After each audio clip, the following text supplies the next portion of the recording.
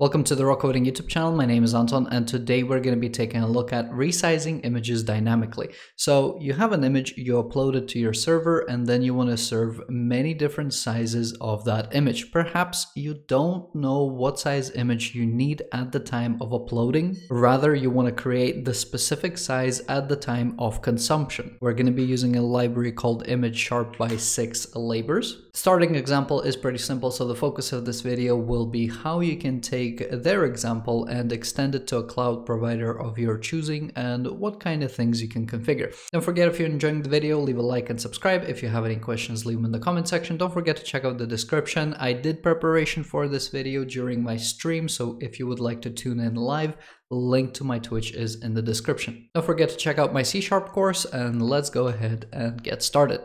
So I have two NuGet packages installed. One is SixLabors.ImageSharp.Web, and all the links to everything will be in the description. Here is their GitHub page, and here is their starting page.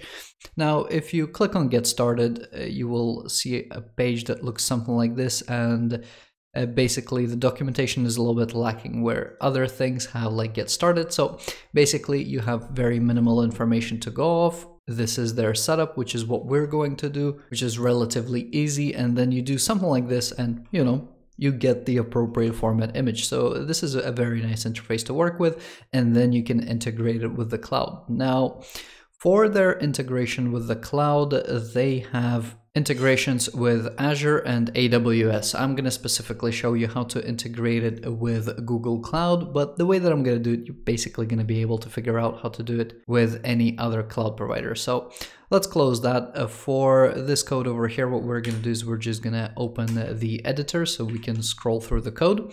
So that's the first package over there. The other package is Google Cloud Storage, and that's specifically to integrate with the Google Cloud bucket. All right. If you have DigitalOcean, Linode, you're going to have your own thing that you're going to build or your own package that you're going to download. So collapsing this, again, both of these packages are over here. Program CS, a minimal, and then image.jpg. It's a nice little forest that we want to go ahead and display. So you can see it's a pretty big image. First of all, let's come back over here, go through the minimal setup. I'm just going to grab these two things, whack them over here, take the use ImageSharp, place it maybe before my endpoints, add ImageSharp. That's going to need to go on the builder services. We're going to import all the relevant stuff, get rid of these methods, run the application, so .watch. There we can see the hello world, image.jpg. It's not going to show straight away because unless you have all the relevant formatting, it's not going to display it because I don't have use static files enabled. As soon as it starts to recognize the query as this configuration for how you want to display the image, then it's going to go ahead and, well, display the image for you. So 2 minutes setup, download the package, add this stuff. It's going to add caching. So the first time that you load, it's going to take a little bit of time to load, and then it is going to be cached in this is cache folder. So here you can imagine that you can store images locally, and then they're going to be stored as a cache locally as well. Perhaps that's not something that you want because the server is going to keep building up memory. Maybe you want to move the cache to the cloud, or perhaps you want to move both to the cloud. We're going to go ahead and move both to the cloud, and we're going to see how that is done. So first of all, let's head on over to here, and we're going to take a look at the SRCs over here. This is basically the process that I went through on stream because there is no documentation around this. So how do I go about doing this stuff, right? If we take a look over here, we will see that when they provide their very minimal sample, they're saying set Azure Blob storage image cache. So I go to the source code, I take a look at Azure Blob storage cache, and there is also the Azure Blob storage image provider. I take a look at the code and I see, all right, what stuff relates to what, I figure it out, and then I go ahead and implement it. So if you want to replace the storage of where you're storing images, you're gonna implement the image provider. If you want to utilize a specific cache, you would implement the image cache. We're gonna do both. So let's come back over here. I'm going to drop down the solution, and we're going to create a public class GCP image provider. This is going to be an image provider. Make sure that we implement the interface. Some of the stuff I just went ahead and lifted it. I didn't bother too much with the actual implementation. So for example, like is valid request. I found how they do is valid request, and they're using some internal service. So I went ahead, just copied that across. Take this is valid service over here, place this here. I will need format utilities, so I add a constructor, grab the same format utilities that they supplied over here somewhere. This shebang, take it, place this over here.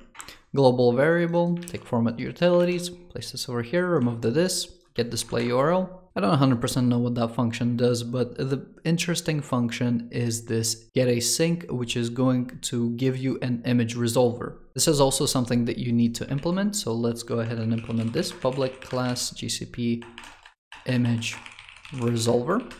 Image resolver. Give this a body, give this an implementation. If you're confused about the two classes, the provider, you can think of it, where are the images stored? And how do we find or actually fetch the data for that image, okay? So provider and resolver. Here, we want to get to a point where we can return an instance of this image resolver, which is going to resolve an image. Not much to say there. You then have the processing behavior and the match. So for the match, somewhere at the bottom here, they're doing some smart stuff. I'm not going to be doing any of that. I will just take the processing all behavior over here. I'll make sure that I assign it here. And for the match, we're just going to take the context and we're going to say for the request, if the path starts with segment, and we're going to say if it starts with image, we're going to say try to apply this provider over here. In order to interact with GCP storage, we're going to go to builder, services, and I'm just going to add a singleton over here. We're going to have a service provider. And you find the storage client and you just create it, okay? This is gonna return you a storage client class. I will not be able to copy it because mouse sensitivity is too high. Let's go ahead, type it out, inject it into this class, format things a little bit, and then in the getAsync, we will say, because this is only going to execute when it matches, we're going to take the value of the path. We will do something really simple and split it by slashes. These are going to be the individual parts, and then the image name should be in the second part, right? So it's going to be /image/ and then the image name. So I'll take this position to the client, and by the way, nothing is stopping you from incorporating the bucket name into this URL schema as well. I'm just not gonna do it, right? So I want to go ahead and get an object. I'll use the asynchronous method. The bucket name, I'm just gonna hard code it. So RC image sharp demo, and then the name, so image name, semicolon on the end, await over here. This is gonna give me an object. If the object is not found, I think this is gonna throw, but the object should be there because it's a demo, otherwise you're gonna need to handle it yourself. So the object over here has the name of object, and that just makes it a little bit hard to supply it to this image resolver, which is going to try to read this object, right? So object, this right here is a system class object. This object over here, if we open this up, this is in this namespace. So let's go ahead and place this here. I'm gonna create a field. This got imported very nicely with an alias over here. Nice. That means I can remove this bit here. Now we need to return two pieces of metadata. First one is task from result. We'll say new image metadata, and this is a struct. I will need to supply two things: last write time UTC and content length. Generally, whatever object you're storing, this information is going to be present there. So whatever date this was updated at, so value. And then on the object here, there will be size, which is of different type, but I can convert it to long without any problems. I'll just bang it here as well. Format this a little bit. Make sure that I actually take this object and supply it here. For the open read stream, the way that the GCP thing is doing it is a little bit weird, but it can still make sense. So we will create a memory stream, we will reset the position, and we will return the memory stream, and we are going to use the client. So the client will have to make its way into this GCP image resolver. So we'll just take the client, supply it as a parameter, put things on new lines, take the client. The client is the thing that is basically going to do the downloading. So instantiate it, We'll take the client. There is a download object async method where the first thing that you supply is the object and then the destination stream. So loading everything into the destination stream, which is this MS, I'm resetting the position because it's going to write to it, and then you want to put it right back to the beginning. So when you return the stream, it's going to be able to read from the beginning, and on the outside I've checked it is using a using statement, so this memory stream is going to be disposed of. Potentially another thing that you can do here, if you find this weird that you have to create a stream, you can create and inject an HTTP client, you can create a signed URL and download the object via an HTTP request. Okay, that avenue is also open, however I'm just going to be doing this. So this is the current setup. The client will have to be propagated here. Cool. I'm now going to take the GCP image provider, ImageSharp. We're going to add a provider. Please note at this point, the previous provider is still there. And what we can do is we can call clear providers, well, in order to clear it. Hopefully that's clear enough. I'll open up the terminal. The application should restart. Looks like that is working. If we come back over here, I'll refresh the page. That is still there, and that is rendering this image.jpg. If we come back here and I go to the image route / image, that is going to give us a 404. So one thing I'm realizing is I'm splitting by slashes, but there is this question mark over here. Maybe what can be better is if you use regex, so you will match on context path, and then you will say, I want /image, / a little bit better if we put the @ at the beginning. You will then want to give it a group, image name. The image is up to the question mark. The split that we don't need, there's going to be a match on the end. And if a match is successful, let's go ahead, take this, pull it up into here. Otherwise, we can return null as something hasn't been found. On the match over here, we can go to group, and you can see that writer is helping me over here to extract this value from there. Careful with the spelling. Let's open up the terminal. This should restart. Again, if this doesn't work again, perhaps something is terribly broken. So what I like to do at situations like this, I will attach a debugger to this process, and if you're using VS Code, you're not going to be able to do this. So I will open ImageSharp, I will go into the middleware, I'm going to come down to where the actual logic is happening here, and right at the beginning I'm just going to put a breakpoint, right?